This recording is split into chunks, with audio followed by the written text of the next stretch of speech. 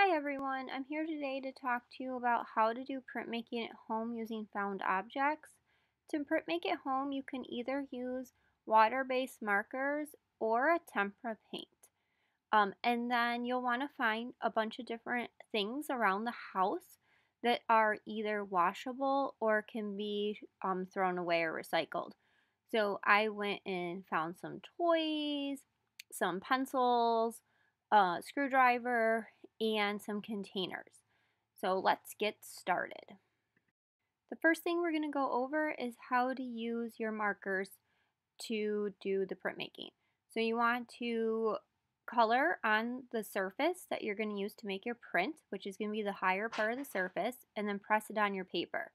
If it doesn't show up very well, you'll want to get your paper a little bit damp.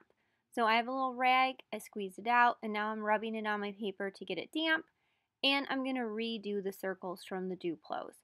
Sometimes it helps if you have something squishy under your paper, or you just press really hard.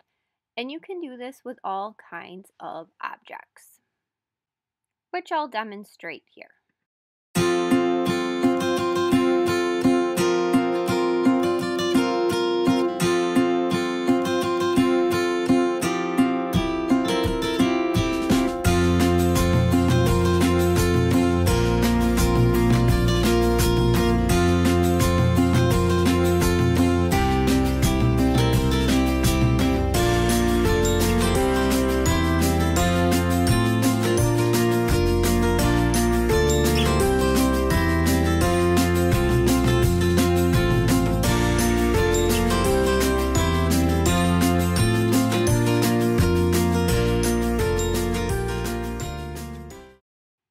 Now we'll look at using the tempera paint. So I poured some in a container lid. You could use a container lid, a pie pan, a plate.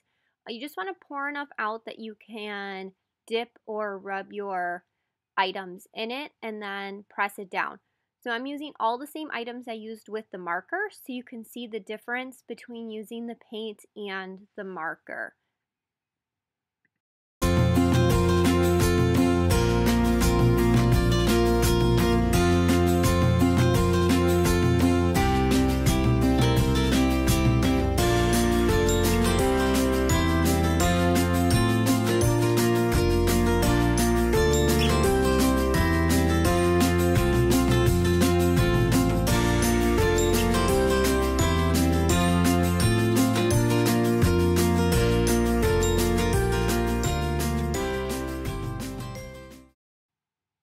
And there you have it. That's how to print make using found objects around your house using either marker or tempera paint.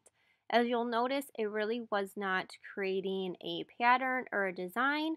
I was really just stamping so you could see some different objects using marker or paint. One thing I would like you to remember is that printmaking is not perfect. You might get thicker and thinner spots when you're using paint. You might get some spots that don't show up when you're using markers, and that is okay.